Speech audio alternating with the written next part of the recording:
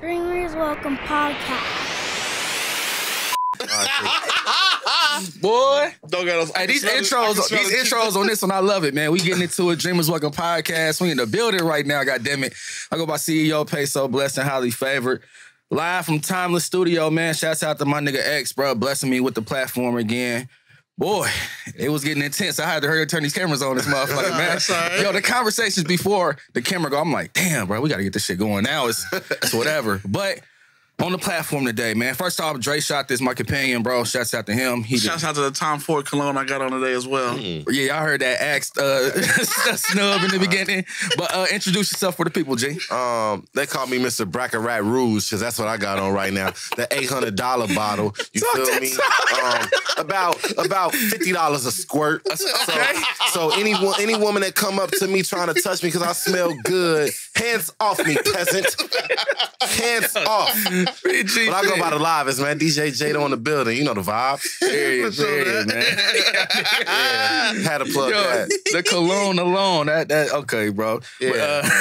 But I appreciate you on the platform, bro. Like I said, X, man, Dre set it up. I was blessed to meet you through them. And you know, I was telling Oski, man, just caught a vibe with y'all niggas, bro. Y'all mad cool, though. And your professionalism, how you had it down. Yeah. I ain't gonna lie. When I saw you do the pod with K Kilo, I was down here. I'm like, bro, this shit making easy. Like, I was taking notes on it. Like cuz keeping it cool. The phone's going off. You keeping it solid. I'm like, yeah, niggas gotta, like, tie down on that shit, though, but that just come from being in radio, though. Like, because, you know, when you in the studio, hey, everybody phone on silent. You don't need to mess up my interview. I ain't trying to be in an interview, you know, and phones going off and anything because that could disrupt everything. So that's where that comes from. I'm just used to being in studios and it's like, hey, phones on silent. Yeah, period. But you held it down. I'm like, yeah, and I'd love to see that shit, though. It just, like I said, professionalism. Man, we might as well talk about it, bro, because we was dabbing on that a little bit before. How you feel about the Bengals, man? Man, how you feel that it's right there, man? Oh, we about to get the dub Sunday. It's about to be easy work. Burrow gonna get 500 yards, passing yards. I feel like Chase, they gonna double team him, so he might not be able to turn up. But T. Higgins, Tyler Boyd, CJ, they gonna do what it do. Mixon gonna have a crazy game. Paint the city orange. Yes, paint the city orange. I got a question though, because this nigga Dre said some shit, and I waited to ask this, bro. He used to stay here. He moved to Dayton. Is it allowed for that nigga to move back if they win? No. Yo, bro. First of all, let me say this. Let me say this. I know this shit ain't gonna fly. Dre, my brother, man. I love him to death, bro. But he be trying to be like me so bad because, like, first, he moved to Cincinnati. Like, all right, cool. You know, welcome to the city, my G. Then he moved to my hood. And then he started claiming my hood. The audacity. The audacity. And then he started telling me I can't come back to my hood. Like, bro, you gotta relax, bro. Like, you gotta relax, though. But, nah, he can say it. Yeah, he can say it Dayton. He can say it Dayton and you know, rep Dayton. Dayton, you know, the suburb of Cincinnati. Suburbs.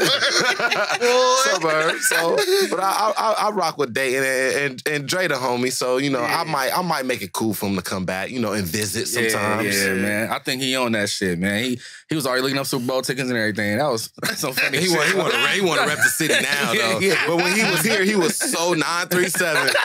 So 937. Nah, hey, yo, but how did y'all meet too? You and Dre, man. We met through X, man. Like I don't even remember the exact day. I just remember X telling me like, yo, I got this dude, bro. He do videos, bro. He about to be lit. And that's how we met, for real, for real. Yeah. I remember the first video he did was it the Carlos Rossi video? Yeah, that was my first video ever. Yeah, that was the very first one? Ever. Yeah. Okay. And we all had the mask on and that. And like, that's when I really seen him work. And I'm like, all right, bro, might be lit. Like, he might got a little talent. I might have to, you know, shape him a little bit, you know. But he got some. Period. Man, so let's talk about your background a little bit, man. Your upbringing and what got you into what you're doing right now, though. Well, I grew up in Bond Hill, so like growing up, I had to put that. Why is that funny, man? Because that's my neighborhood. Okay. He claimed that's his neighborhood. Okay. But like growing up, what's so crazy? I used to rap. So I was a rapper. Like I knew I was about to be the next Hove. Like, I was in a rap group. We had different names. It was 007. Then there was a a whole bunch of crazy shit. So, growing up, I always played different instruments, different music instruments, from saxophone, keyboards, drums, everything. Yeah. So music always stayed with me. But how I started DJing was because one year I was like, I want to learn how to DJ. I just wanted to learn. That was it. That was it. Like, this year, I'm going to learn how to DJ. So I told my mama, like, I want some turntables. She like, I'm not buying you no turntables because they was expensive. Even back then. Like, this was before, like, the CDJs and the computers. What's the tech? The 1200s. Yeah, Technics 1200s. Yep. Like, so she was like, I'm not buying you that. So that year for Christmas, she bought me some. And like from then it was up. Like, I DJ'd my first basement party in Bond Hill. That was like my first party ever. And I thought I was just lit from then. But I ain't take it serious. I didn't take it serious. I stopped DJing. Then I went to college. And when I was in college, I was a promoter. Right. So all the fraternities and sororities would get me to promote their parties because when I promote them, like, them shits would go up. Going in, yeah. So I'm like, yo, I need more money. I'm broke. So I was like, I told my mama. Shit hit. Yeah, that shit hit. Like, college it hit. Yeah. So I had my mama send me my turntables to Alabama, and I pawned them because I was that broke. I'm like, I ain't got rent money. Like, fuck it, these gotta go. Yeah, man. So my next door neighbor, he wound up having some. That's when like the controllers first came out. Like the very first controller, he had one. So he wound up selling it to me for $50. And then I DJ'd a high school party at my school. And from then, it was a wrap. Like, I got my first $50 for DJing that and was like, oh, shit.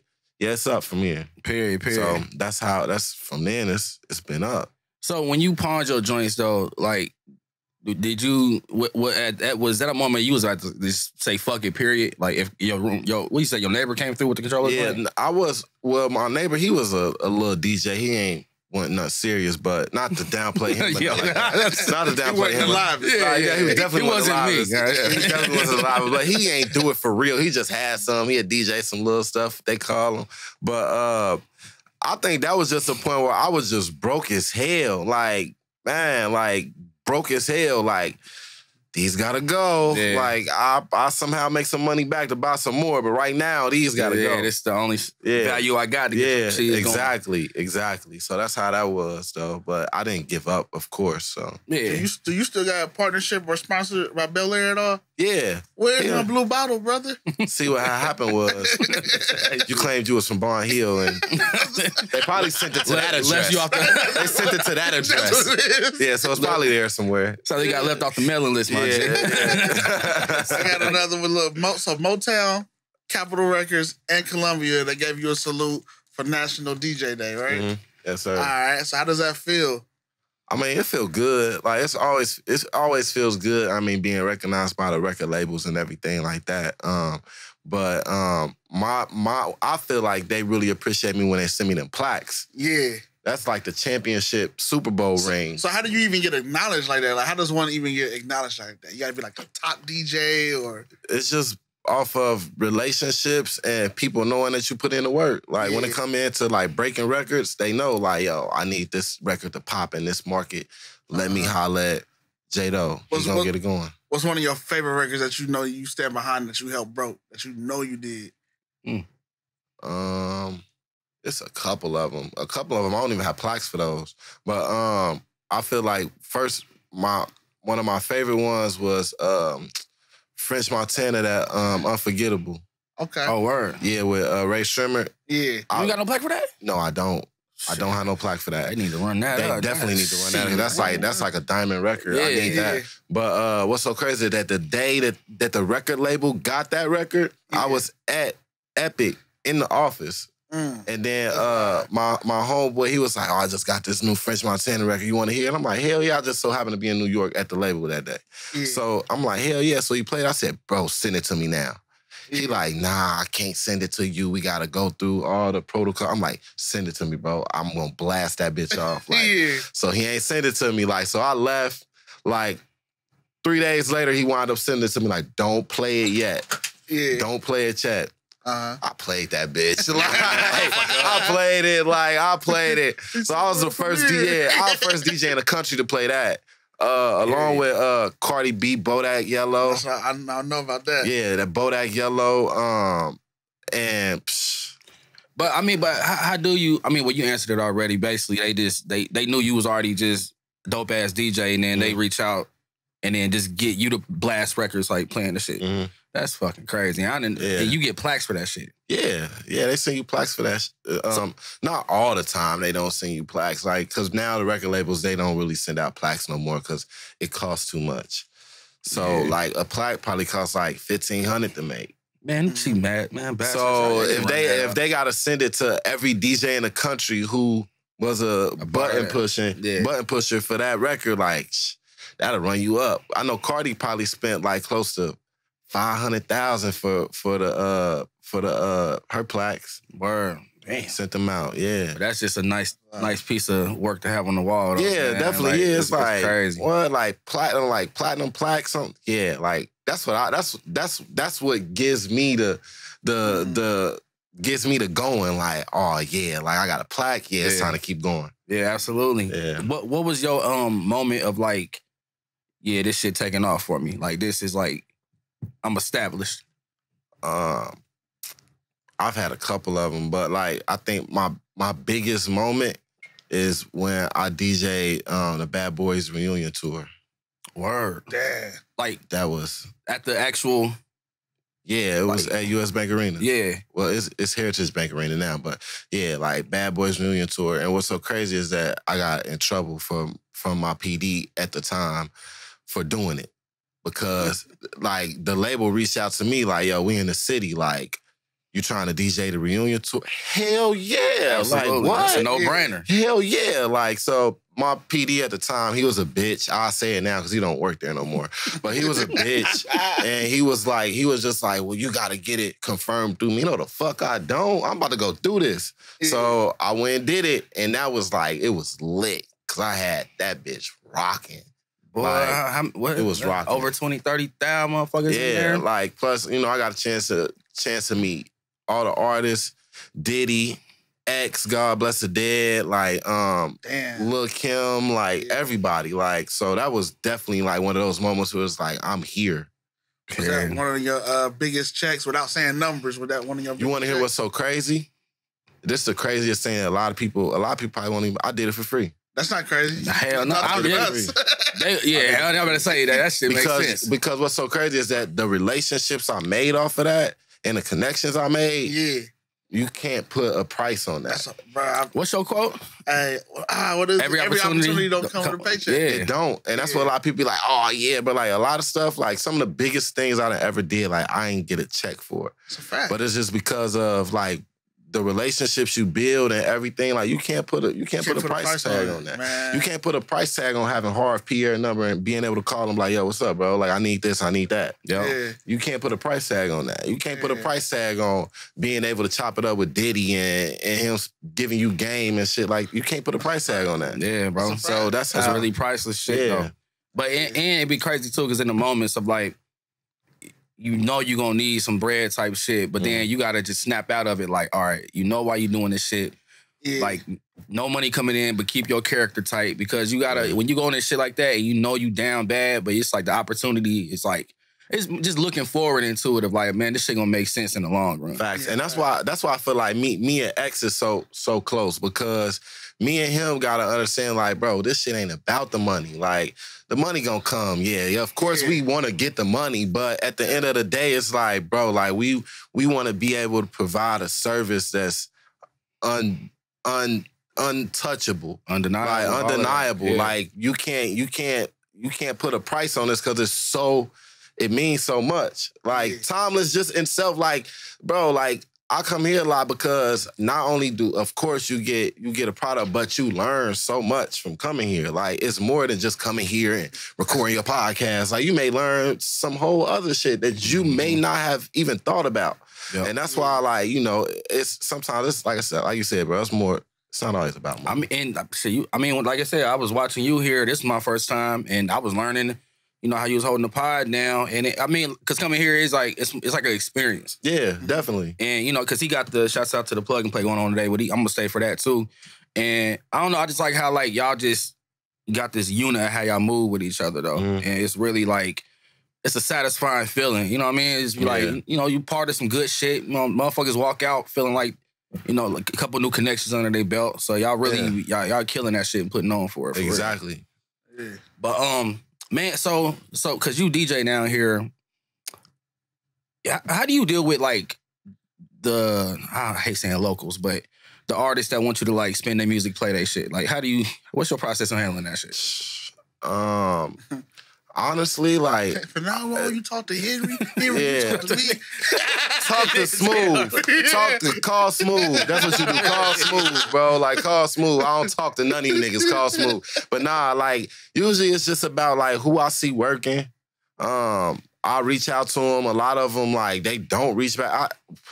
I don't know if y'all paid attention to Facebook, but Master Fresh had a whole post. I just seen that. Yeah, like, and a lot of it be the artists, like, they have poor communication skills. Like, they don't reach back out to people. They don't send their music. If they send their music, they only send it to one person and think everybody. But me, what I do is I try to reach out to people and I try to make that connection. Now, if they make the connection back, then we on deck. But if not, then I can't do nothing for you. But if it's something that's lit going on, like I do my due diligence trying to get it on top of it, or something I feel like that's lit. Period. Because they do be still spinning like local music down here, like on the radio, right? See, that's why I can't stand dates. I do a whole local music. Fight for that, bro. It makes sense. I be riding through like when I'm coming through from Atlanta, I hear some shit and I just be like, bruh, we don't get that up there. But to be fair, like, I understand why I won't say I don't understand, but I can see from a business perspective why a dating station wouldn't play a lot of local art. Just because, like, for instance, Cincinnati, you may hear it in the mixes, but you won't hear them in rotation. True. But that's because of, like, I mean, like, a lot of artists got relationships with some of the DJs on air. So, of course, they'll play they joints. But from a business perspective, it's like, okay, I could play all these local artists, but 80% of the city don't know it, don't really care about it, and that's not bringing us money.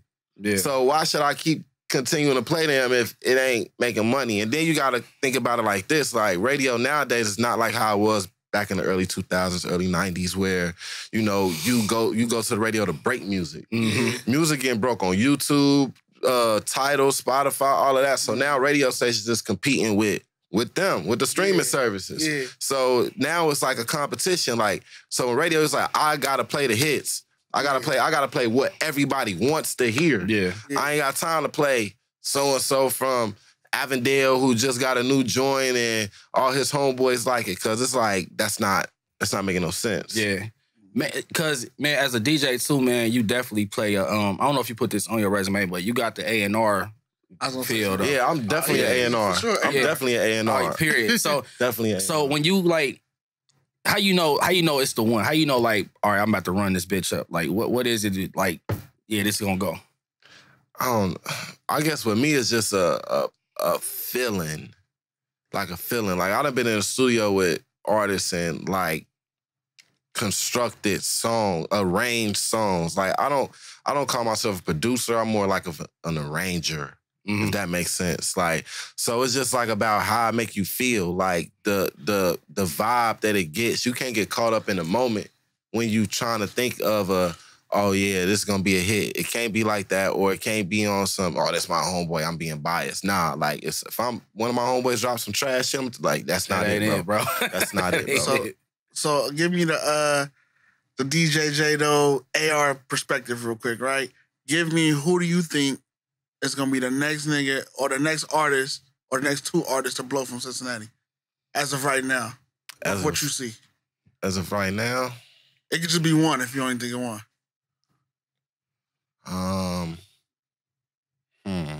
It's a lot of different people that's popping right now, but I mean, I don't know their situation. So, but I mean, artists who I like Skylar Black.